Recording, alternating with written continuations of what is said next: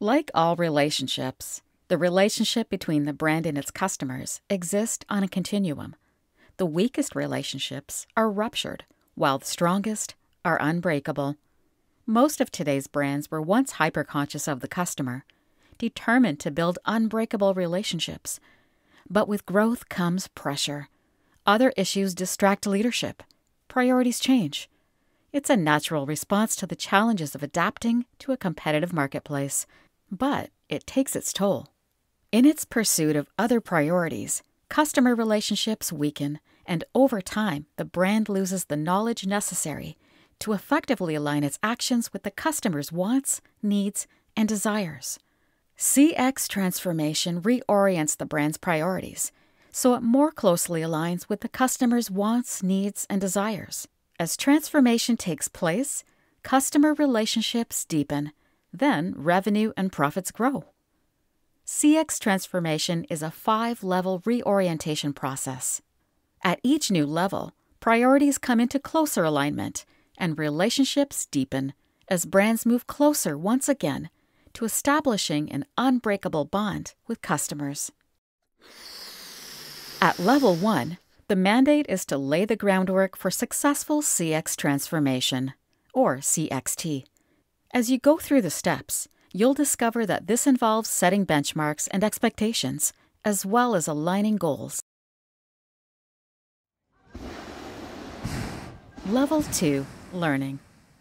Now that the C-suite is aligned and focused on launching CX transformation, you can begin to turn abstraction into action. At Level 2, you'll designate the post-sales support department as the launching pad for CX transformation efforts. You'll build the team that will drive CXT. You'll activate operational improvements. Essentially, at Level 2, you'll lay the foundations for current and future CX transformation efforts. Level 3, Expanding. After focusing on post-sales at Level 2, it's now time to expand by integrating pre-sales, sales and marketing departments, into CXT efforts. Combined, pre-sales and post-sales have all the key points of the brand-customer interaction covered. And by the time you complete Level 3, the brand will have a significantly deeper knowledge of the customer. Level 4, Advancing. Level 4 is at the tipping point in your brand's CX transformation journey. All the work you've done up to this point has been in preparation for what lies ahead. You've laid the groundwork, embedded core behaviors, catalyzed a cultural shift, built viable systems, all in an effort to make your organization more customer-centric.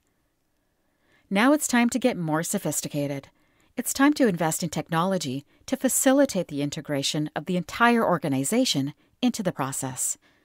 It's time to align digital transformation and CX transformation efforts. Level 5, Leading. Level 5, you're there. You have accumulated a wealth of customer knowledge. You've shared it far and wide with your employees, and they're integrating it into the brand's decisions and actions at an unprecedented rate. Level 5 is a different beast. It's no longer prescriptive. It's time now to prioritize and choose the best path forward based on your extensive customer knowledge in order to position the brand for present and future success.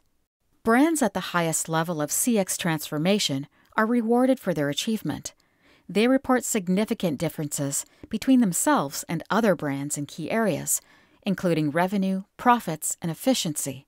88% of these brands report that their annual revenue growth rate is above industry average, and 84% report that their net profit margin is above industry average.